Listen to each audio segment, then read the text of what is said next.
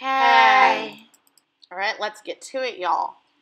So today we're going to be making a delicious vegan coconut curry. And for my people on the go, some overnight soaked oats. So what you're going to need are some dehydrated vegetables. I've added half a cup of dehydrated veggies that I've picked up at Whole Foods. Next, I'm going to add a third cup of dehydrated coconut milk powder. This stuff is excellent. You can use it as coffee creamer. It has so many wonderful uses, but making soups to go is definitely one of them. Next, I'm just going to be adding some veggie powder. And that stuff, just because it has so many vegetables, it kind of has a high salinity. Like, not a lot of actual salt, but it tastes salty, so I added 2 tablespoons. Next, I'm going to be adding a quarter teaspoon of chipotle powder and then a quarter teaspoon of chili flakes, and they're Korean chili flakes. They're super delicious, smoky, and kind of sweet. And then that is one of the stars of our recipe, and that is our curry package that I got at my local Korean market, but you can find it pretty much anywhere. And tofu. And you don't want to get refrigerated tofu, you want the tofu that's in those wonderful cubes. So now that I've got everything all lovely and introduced, I'm just going to go ahead and throw them into my biodegradable bag. There they go. And I've added some lobster mushrooms, and those are just going to be wonderful. Once they reconstitute in that broth, they're going to add so much texture and make our curry very substantial. So we've got our Hot Logic Mini ready to go, all nice and plugged in. We're going to open it up and empty the contents of our dinner bag to go into our little vessel. I'm just going to cook our wonderful meal. Really nice and affordable, and you can see everything's in there. Those mushrooms, peas, carrots, tomatoes. Now I'm going to add in half a brick of tofu. You could put it all if you'd like, but I have a couple other uses for it.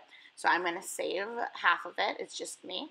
And I'm going to open up my curry, and I'm going to throw the entire bag of curry paste in there. And that's another item that you can save, but it can stain things and kind of make a mess. So I just like to use it all and throw it into my curry because it's absolutely delicious, and it just makes it that much more flavorful. If you're worried about the spice level, then just omit the dry spices that I put in. And then you just go ahead and add a cup and a half of water and pop our Hot Logic Mini together. But there it goes, all nice and sealed up. We're going to move that out of the way and get started on our overnight soaked oats. So we're just going to move that over, and here we go. So we're going to take our oats. We have a 4th cup of regular oats. So you could use instant if you'd like, and we're going to throw them in to our measuring cup. There they go. Boop. All right. Next, we're going to take some coconut, and I'm just using shredded coconut. You can omit this or switch it out if you'd like something else. And some dehydrated cherries. Next, we're going to take a 4th teaspoon of cinnamon, add that to our oats, and a little bit of cardamom and some ginger. And just do that to taste. There we go. And some salt to really make all the flavors sing, y'all.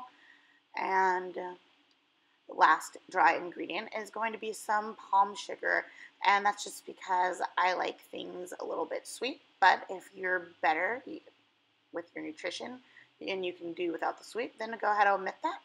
And now we're just going to go ahead and throw in our final ingredient, which is that dehydrated coconut milk.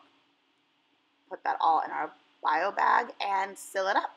And you can just use the hot water from your coffee pot, or say you make a stop and get a coffee, maybe ask them for hot water. It's a perfect food for traveling, or even for moms who want to cut out some time, get into your hotel room and go ahead and start soaking those oats, and they'll be ready when you wake up. Now we're going to check on our vegan curry. While it's not going to win any beauty contest, I promise you it tastes incredible, y'all. Look at those lobster mushrooms. So nice. Yep, this was totally bomb, y'all. Super good. So I hope you enjoyed this video and you found these recipes useful. Feel free to follow me on Instagram at awkwardinthekitchen and like and subscribe our videos below. We'll see you next time. Thanks for watching.